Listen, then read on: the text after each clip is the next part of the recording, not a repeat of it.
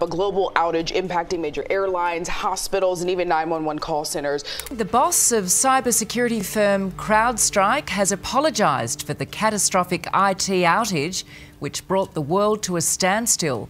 Our airports, supermarkets, banks and businesses. So much of what we rely on brought to a halt in what is the biggest IT outage in history. Could the world handle the chaos if CrowdStrike went down again?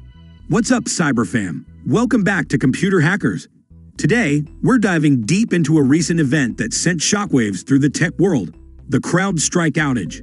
This wasn't your average server hiccup. We're talking global chaos, airlines grounded, banks locked down, and even grocery stores stuck in the dark ages. Buckle up, because we're about to dissect this digital disaster. The fallout. So rewind to July 18th, 2024. Everything seems normal, right? Wrong. A seemingly routine software update from cybersecurity company CrowdStrike throws a massive wrench into the gears. This update, meant to protect systems, ends up causing a system-wide meltdown. Now imagine this. You're at the airport, excited for your vacation. Suddenly, flight information screens go blank. Panic starts to set in.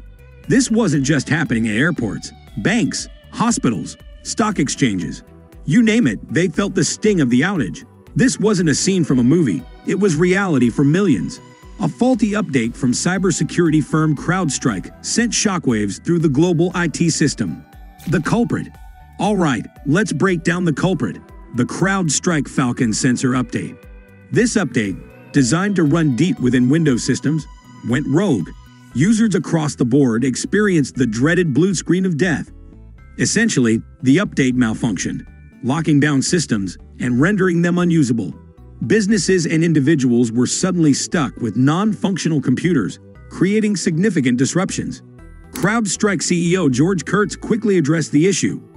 We know what the issue is. We're resolving and have resolved the issue now. It's recovering systems that are out there. And essentially, as you've talked about in the statement I put out, is the system was sent an update, and that update had a software bug in it and caused an issue with the Microsoft operating system. And we identified this very quickly and remediated the issue. And as systems come back online, as they're rebooted, they're coming up and they're working. And now we are working with each and every customer to make sure that we can bring them back online. Reassuring everyone that this was not a cyber attack, but a problematic software update. The company has since worked to rectify the situation, ensuring systems are up and running smoothly again. While software updates aim to enhance security and functionality, this incident highlights the critical need for rigorous testing and swift responses to unexpected glitches. The ripple effect. The effects were widespread. Airlines like Delta, United, and American were grounded in the U.S., leaving frustrated passengers stranded. Here in Australia, things weren't much better.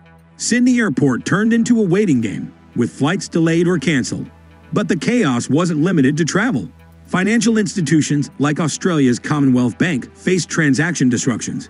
Even media outlets weren't spared. Major broadcasters like Sky News in the UK went dark, and Australia's national broadcaster faced technical difficulties. Beyond travel, the recent disruptions went far beyond travel delays. Supermarkets like Woolworths and Coles in Australia faced significant issues at checkout, causing frustration among shoppers. Imagine standing in line with a cart full of groceries only to be met by a blue screen at the register. These technical failures didn't just affect retail. Healthcare systems and booking platforms were also hit hard.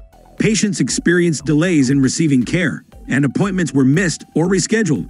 This incident highlighted just how critical our dependence on technology has become in daily life. From buying food to accessing medical care, these systems are integral to our routine activities. When they fail, the impact is immediate and widespread, underscoring the necessity for robust and reliable technological infrastructure. This event serves as a reminder of the vulnerabilities in our increasingly digital world and the importance of ensuring these systems are resilient and secure. Microsoft VPS servers. Many businesses rely on Microsoft's Virtual Private Server, VPS, services for hosting applications, managing data, and ensuring smooth operations. Unfortunately, these services weren't immune during the recent outage, causing significant downtime and service disruptions. companies using Microsoft's VPS experienced unexpected interruptions, which likely impacted their ability to conduct business and provide services to their customers.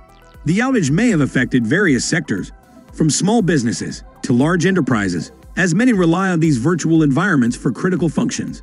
The downtime could have led to lost revenue, customer dissatisfaction, and a scramble to restore normal operations. This incident highlights the importance of having robust backup plans and contingency measures in place to mitigate the effects of such outages. It also underscores the critical nature of reliable cloud services for modern businesses, as any disruption can have far-reaching consequences. The fix. Thankfully, it wasn't all doom and gloom. CrowdStrike identified the issue quickly and rolled out a fix. Microsoft also confirmed the underlying cause was addressed. However, some services, like Office 365, took longer to recover. The human cost. Let's not forget the human cost. Imagine the frustration of missing your flight or not being able to access essential banking services. This outage caused a lot of inconvenience and disruption for people around the world. Security lessons learned. So what can we take away from this as everyday users? Patching your software is important, but blindly updating isn't always the smartest move. Maybe wait a day or two after a major update is released to see if any issues arise.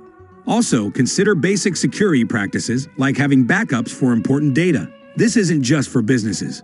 Even personal files and documents need a safety net. The big question remains, will this happen again? The truth is, we can't say for sure.